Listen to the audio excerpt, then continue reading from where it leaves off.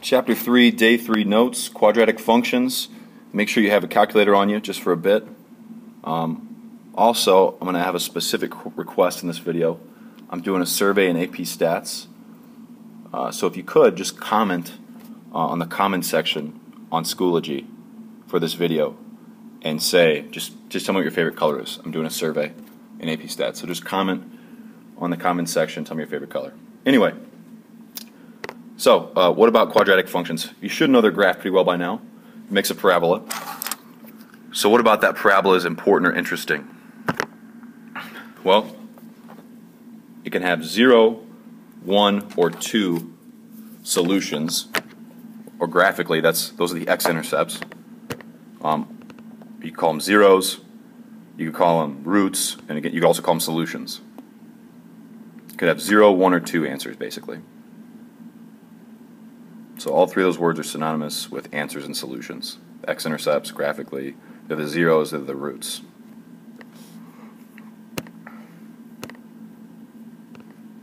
So let's make a rough sketch of that. Let's draw one with 0 solutions. So this one would have no real solution because it doesn't hit the x-axis at all. So I just drew a sketch of a parabola above the x-axis. This one would have 1 solution because it only touches the x-axis once, hits it right there. That's 1 solution. Then 2 solutions, you could draw anything that hits it twice. So I drew one down. That hits it twice, so it's got 2 solutions, or 2 zeros, or 2 roots, or 2 x-intercepts, however you want to say it.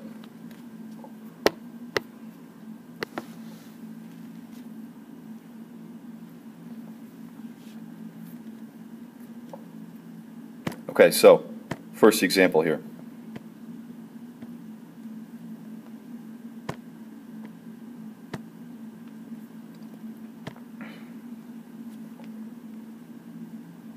I want you to graph the following in your calculator. This is the only time you'll need a calculator for these notes. But I want you to graph the following 3 graphs in your calculator. So here's the first one. 1/2, you can just say 0.5 x squared plus 3x plus 2.5. Graph that one. And then graph this one. And you can do this like, this could be y1, y2. And then graph this one. So yeah, I'm actually even going to say you can graph them all at the same time. So graph this one in y1, graph B, graph that one in y2, and just graph this one in y3. So you can graph them all at the same time.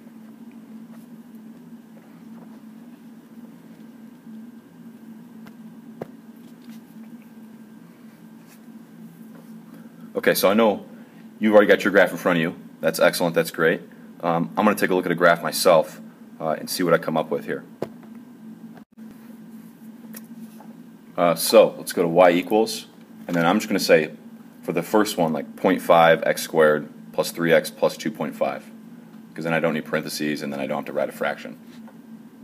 And I already typed all 3 of these in here, but since I only highlighted this one, see how the equals sign is highlighted on this one? That means it's only going to graph this guy. So we know it's going to make a parabola. It's going to open up. Looks like that. Vertex, I think, is -3, -2. The zeros, I think, are -1 and -5. Okay. And then let's turn on the second graph here. So I turn on y2, hit graph. Looks strikingly similar. And then what about y3? In fact, I'll just turn all 3 of them on at the same time. And if it's the same graph, we'll know for sure.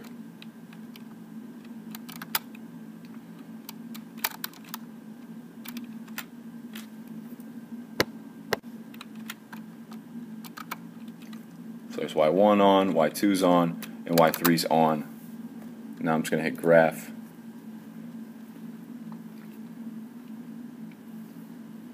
What do you know? We only have one graph on here of a parabola.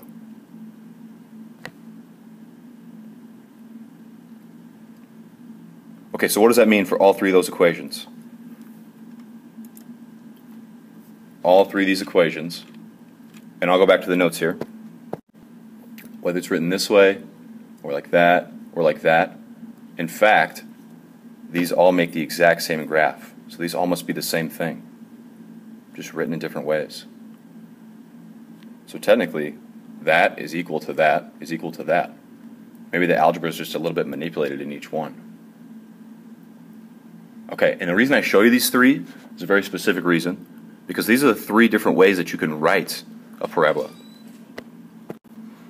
So they're all three the same graph, written in different forms. This first one, part A, you should be very familiar with that. That is standard form. And just to be thorough, let's make a sketch of these. Let's make a sketch of this graph. So here's my parabola, and then I'm going to put the critical points on here. And you can find these in your calculator easily. Second trace, minimum, second trace, 0. You can find all these. So the vertex and the x-intercepts and the y-intercepts. So the vertex was at -3, -2. The x-intercepts, -5, 0, -1, 0. And then the y-intercept was 0, 2.5. So you should sketch this graph. They all three made this graph because they're all the same thing. Okay, so let's talk about the benefits of each type of form. One more thing I want to add to the graph, though, and you saw this in Algebra 2, axis of symmetry. So the line that cuts it right down the middle, vertical line, looks like it's here at x equals -3. There we go. Axis of symmetry, the line that cuts the graph straight down the middle. You know my graph, my drawing is obviously perfectly symmetric.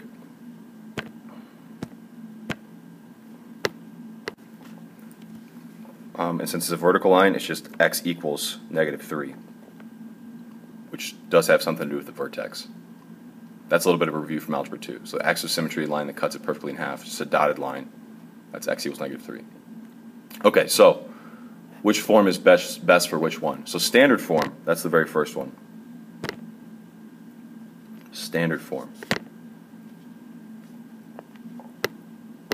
Okay, and the general form for that is just y equals ax squared plus bx plus c. Notice I just left the numbers in black. A, b, and c, those are all constants. This type of form is called factored form. Factored form. So 5 and 1, what's special about those? Those are the zeros down here, right? If you solve those are the solutions, those are the zeros, the x-intercepts. If you solve them at 0, you get -1, -5. So that's factored form. And again, you saw that in Algebra 2. So the general form for that is y equals a, the same a values you saw over here, and then the 0, and then the other 0. That's the factored form. Part C, this is a special form called vertex form.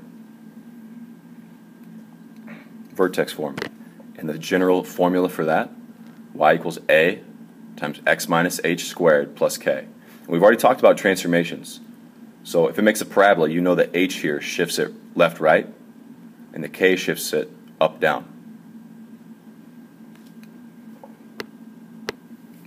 Okay, so there are benefits and disadvantages to each one.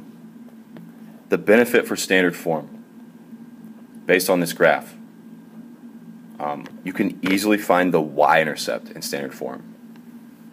Easily find the y-intercept. So why is that? Well, to find a y-intercept, you know all you have to do is plug 0 in for x. So the y-intercept for this will always be 0, c. Because think about it. If you plug 0 in for x, that goes away, you just get like y equals c. So that's what's nice about standard form. You can find the y-intercept really easily.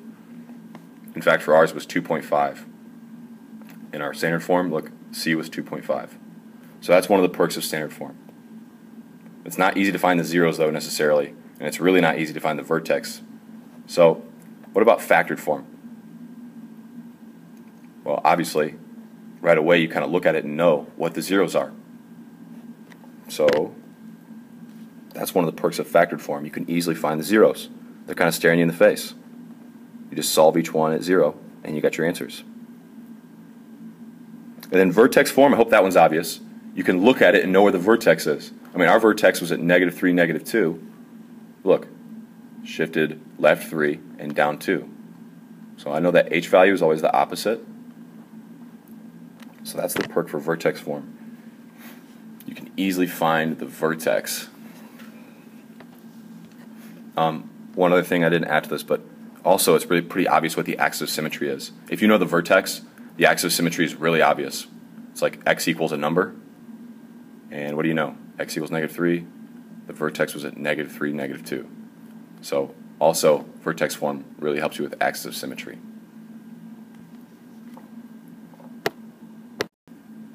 Okay, the vertex would be h comma k.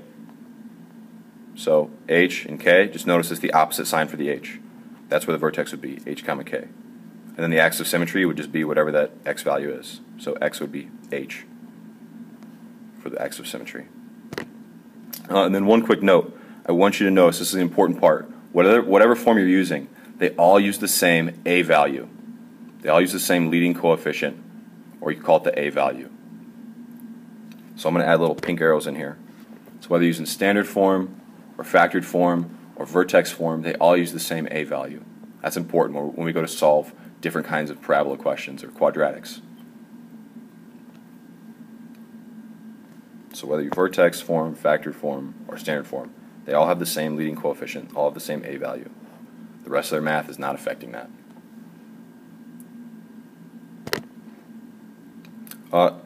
Quick note that you should remember from Algebra 2, if a is greater than 0, aka positive, the parabola opens up, which means it would be concave up. And then if a is less than 0, or negative, the parabola opens down. We could say concave down.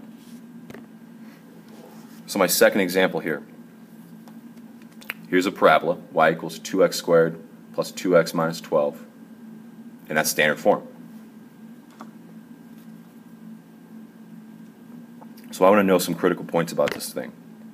Right away, you could tell me the y-intercept. Look, plug a 0 in for x and solve. It's just going to be -12, because that would go away and that would go away. So y-intercept you can know already is 0, -12.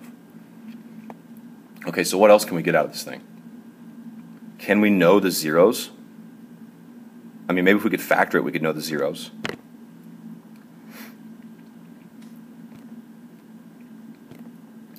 So if I factor this, let's take a 2 out front. I get x squared plus x minus 6. And then I can get this x squared plus x minus 6 piece. I can factor that. X plus 3, x minus 2. So right away I know my zeros too. I know my x-intercepts would be at -3 and +2. And this is factored form. So my zeros are at -3 and +2. So I want to make a quick sketch here. I know I got to go down to -12 for the y-intercept. And then one quick note I want to make. Just because the y-intercept is way down here at -12, so go ahead and sketch this graph. Just because the y-intercept's way down here, and maybe it looks like we're really kind of stretched out, that doesn't mean that that's where the vertex is. So if you look, the width between these 2 points, that's -3 to 2. So maybe I'll use a little highlighter here. The width between those 2 points, -3 to 2, that's 5. So then the axis of symmetry should be halfway between there, right? Symmetry means you cut it perfectly in half. So if it's 5, I guess that means you should be 2.5 away from each side. So for example, if this is -3, then the axis of symmetry should be right here at like -0.5. So that is where axis of symmetry would go. X equals -0.5. So the vertex would actually be down here at -0.5, comma, well, I guess whatever you get when you plug in -0.5. I'm going to leave it like this for now. So I didn't find the vertex yet. I'll leave that to you. Plug in -0.5 for x, see what you get out for the y. That would be your vertex.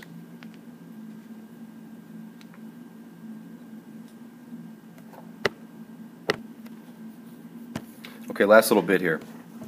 So just to remind you, for a quadratic function in standard form,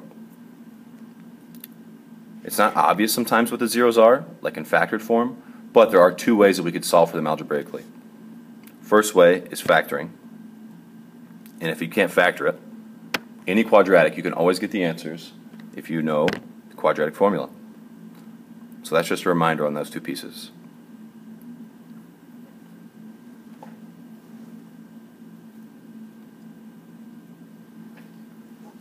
Okay, last example here. I'm going to give you a scenario with a few points and see if you can come up with the equation of the parabola. So, find a formula for the quadratic function with zeros. It's got zeros at x equals 2 and x equals -4. And it's got a y-intercept of 10. So this is all the information I give you. I want to see if you can come up with a parabola. And if you think you can do it, go ahead and pause the video and try that now. So where I would jump in is, well, I know that x equals 2 and x equals -4. I can write those as factors. So I'm pretty much going to look to write this thing in factored form. So x equals 2, the factor it must have came from, if we can go backwards, that must have come from x minus 2. And x equals -4, that must have come from x plus 4. So I know those two factors. So I'm going to look to put this thing in factored form. That's going to be the easiest right now. So I got x minus 2, x plus 4. And then here's the key that everyone always forgets, is we don't know exactly what the a value was. That could be anything. And if you forget and you just like don't put anything there, like I'm covering up with a hand right now, if you just leave it as x minus 2, x plus 4, plug a 0 in for x and see what the y-intercept would be. The y-intercept would actually be like -8. So we need to find the correct a value. People always forget that part. If you just left it as a equals 1, the y-intercept would be 0, -8, and that just simply is wrong. So that gets a sad face. So how do we get the right a value? We got this equation, we got the two zeros correct. Well, you still have one piece of information we haven't used yet. That would be y-intercept of 10. That doesn't mean just plug in 10 for y, because this is like what you need. You need to account for this x, and this y. Well, the y-intercept of 10, that's actually telling you about a point on the graph. So if the point on the graph is 0, 10, why don't we use that for the x and that for the y, substitute in here, and we can actually get the a value out. So let's substitute. We need to substitute a point for x, y.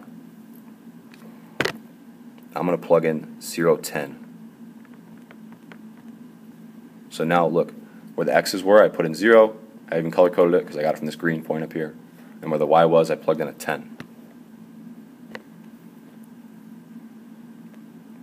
And I'm going to have to get rid of my sad face here because it's getting in the way. Okay, then this math actually should be pretty easy. That's -2. Do the parentheses first. -2 times 4, so that's -8. So 10 equals a times -8. Divide by -8 on both sides. And let's simplify that fraction a little bit. This is -5/4. So that's really the tricky part here. And people always forget to actually get the correct a value. So our final solution, now we know what a is, we know the whole formula. Y equals -5/4, x minus 2, x plus 4. If you don't believe it, plug in 0 for x right now, and I guarantee you get a y-intercept of 10. That's how you can check this. Alright, that's all for these notes. I'll see you in class.